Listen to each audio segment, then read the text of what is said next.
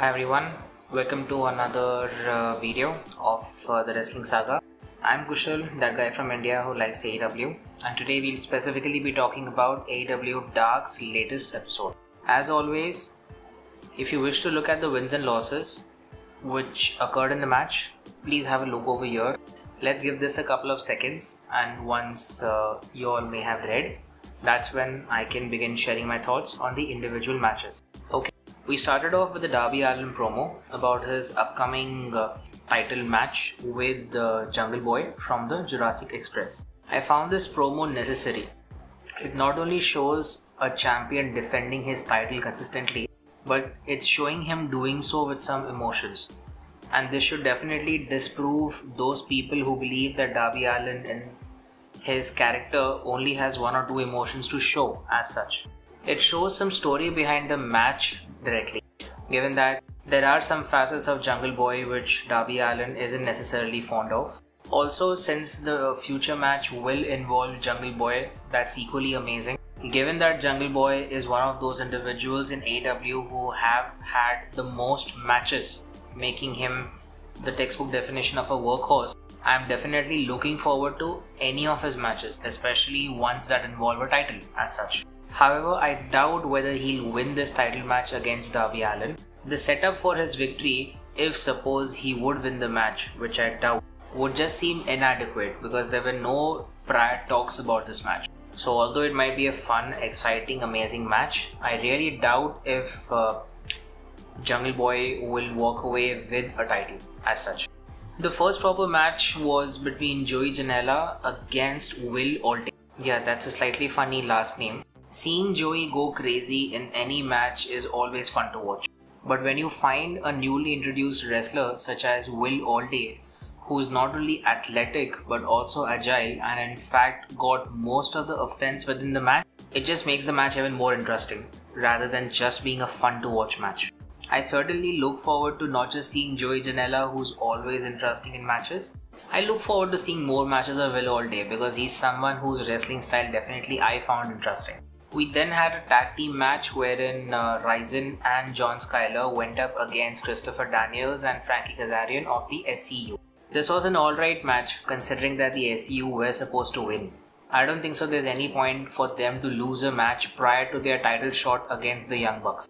And while Ryzin was someone that I found irritating initially when I started to watch AEW, his comedy and his brand of wrestling have sort of grown on me, so I find him alright. And then as far as Skyler is concerned, he's also alright. We then had another tag team match but in the women's division wherein Big Swole and Kilynn accompanied with Red Velvet went up against a pair of twin sisters who also come from a Samoan Tonga family called Ashley and Steff MK. Big Swole and Kilynn are two female wrestlers that I love because I like their in-ring style, I like their attitude, and I just feel that they can make most matches that they are a part of interesting to watch. Seeing another Samoan related kind of a female tag team, that was interesting, and while their moves within the ring still were a bit rehearsed, slightly boring, I could see that perhaps in the future they can eventually become interesting. They can become interesting ahead, but the match as is was alright. We then had a Ricky Starks promo on Hangman Page. It was a fantastic promo because number one, this marks the beginning of a feud between both these gentlemen, which could perhaps help improve the rankings of Ricky Starks. Ricky Starks as is great within the ring and he's equally great on the mic. Even when he sits as part of the announcement team on the Dark shows, I find that interesting too. So yeah, I am excited. If he's going to begin a proper feud with Hangman Page, I'll definitely look forward to those matches. Brick Aldridge and Cole Karter then had a match against the Butcher and the Blade accompanied with Matt Hardy and Private Party. The Butcher and the Blade definitely demolished the competition. I won't say they butchered the competition because that'll be... everyone can sort of assume and guess that word work. Now, Brick Aldridge, I've spoken about him in the past. I do find him interesting. He seems to be a really strong person and he can play the role of that particular guy in the ring who can be a hard hitter. As far as Cole Karter is concerned, Although the dude doesn't look that big compared to the others in the match, he did have some interesting spots. He definitely seems to be that kind of a person who can be agile, dexterous, landing some sharp shots on his opponents. The match was boring for me, not because of the men involved within the match, but because the result of the match was pretty much decided. Most matches involving the HFO end up going in their favor because there's interference inside and outside the ring. Sonny then had a match against Jake Manning. The only thing that caught my interest within the match was the persona which was portrayed by Jake Manning, wherein he portrayed being a Boy Scout. Now that was definitely different and slightly funny. While Sonny seems to be a likable character and also one who's extremely athletic, I didn't really enjoy the match. Perhaps it's because I'm used to seeing her in tag team matches. They've just gotten me used to seeing them in that capacity. So I just need to get used to once again seeing her matches in an individual capacity. So in that sense it was an okay match, but one that I didn't personally enjoy. Then we had Lyon, Midas Black and a newly introduced wrestler, Ken Broadway, going up against Stu Grayson, Evil Uno and Number 10. Any match with Lyon and Midas tends to be funny, given that these guys are pretty much on a roll since the past 2 weeks.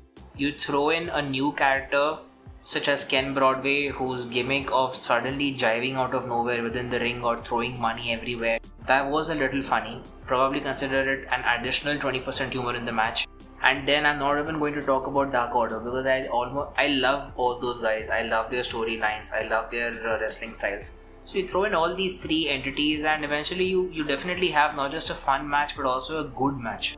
I'm kinda sad though that while Dark Order tends to win the 3 and the 4-man tag teams, they're sort of on a losing streak. Whenever individually they go up against members of the Hardy Foundation or they end up going against Max Caster, most of them have lost to Max Caster in an individual capacity.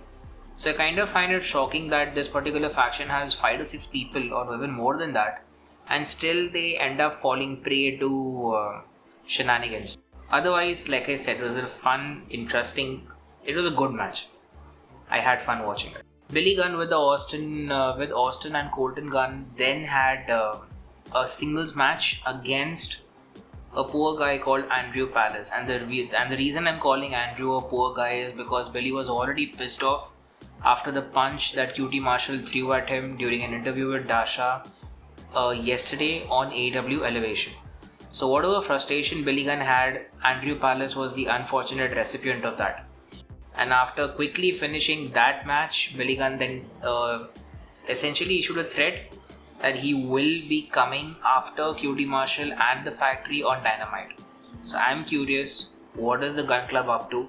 And I'm looking forward to seeing that in the next couple of hours when Dynamite comes out on Fight TV.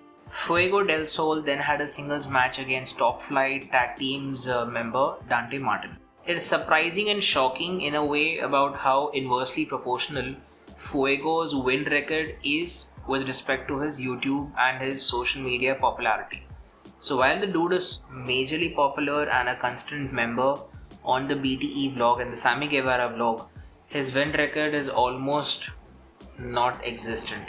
I'm looking forward to when this particular guy, who's a master of the Tornado DDT and who's apparently loved by Dustin Rhodes, when will he eventually find a victim for his Tornado DDT?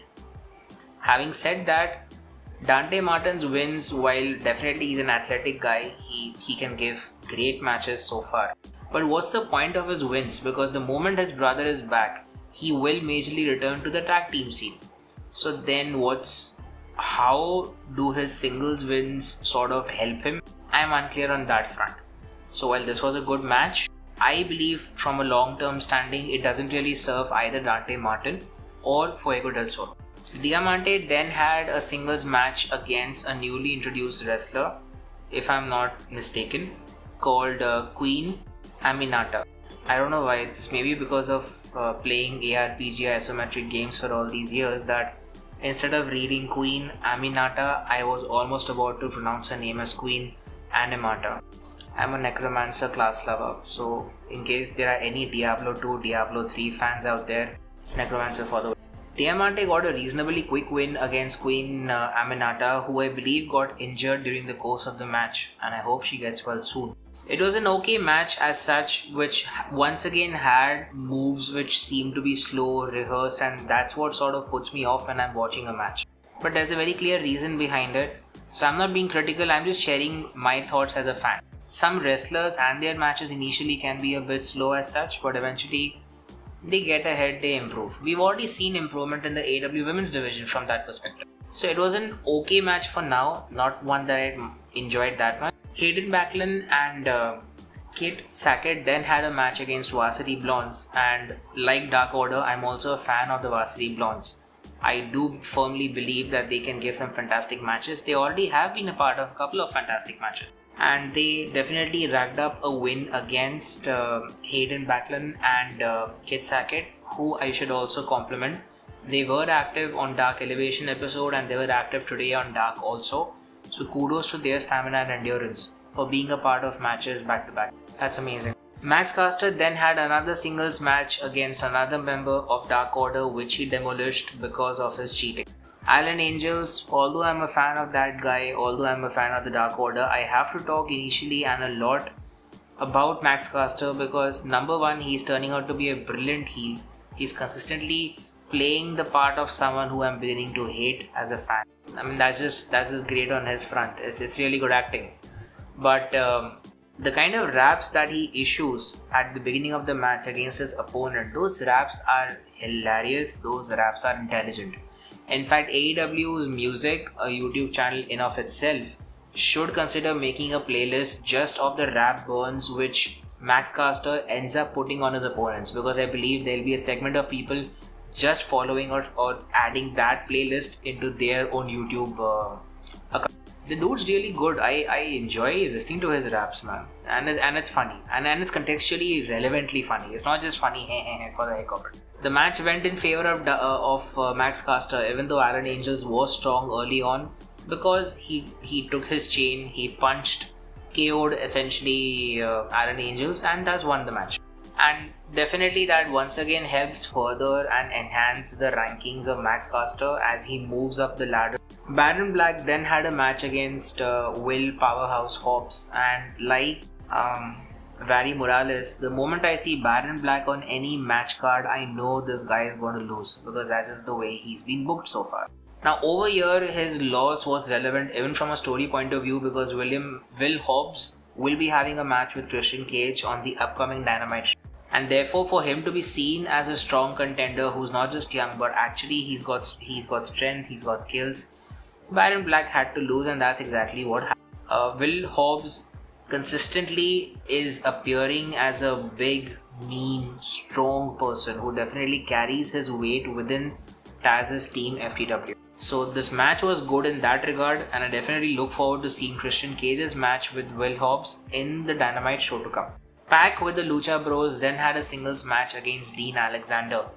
And when I looked at the timestamp on the entire YouTube upload, I knew this match was going to be short, but the match's actual length was probably my estimation divided by 3. Because Pac directly went on the offense and he put Dean Alexander in his submission move for Dean to probably pass out. I don't think so, he tapped also, I think he just passed out. So Pac was definitely pissed off in the match, because of which the match was considerably cut short. And this could probably be because of the way he and Rey Fenix lost their tag team match against the Young Bucks, because the Young Bucks cheated. And I believe their feud with Young Bucks as such should not get over that quickly.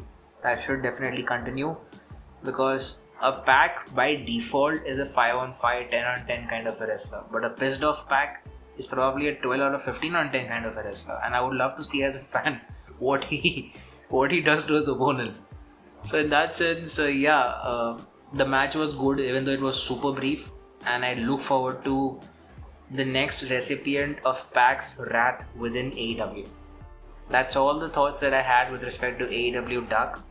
Most of the matches I enjoyed, some of them I didn't, but those were mostly not because of the wrestlers, but because of the storyline and the prior bookings, or because some of them were extremely new in the ring. I hope that you liked my thoughts. I won't tell you all to subscribe, do it if you all wish to. Yeah, that's all that I have. I hope you guys are okay. Take care and catch you all soon. Bye bye.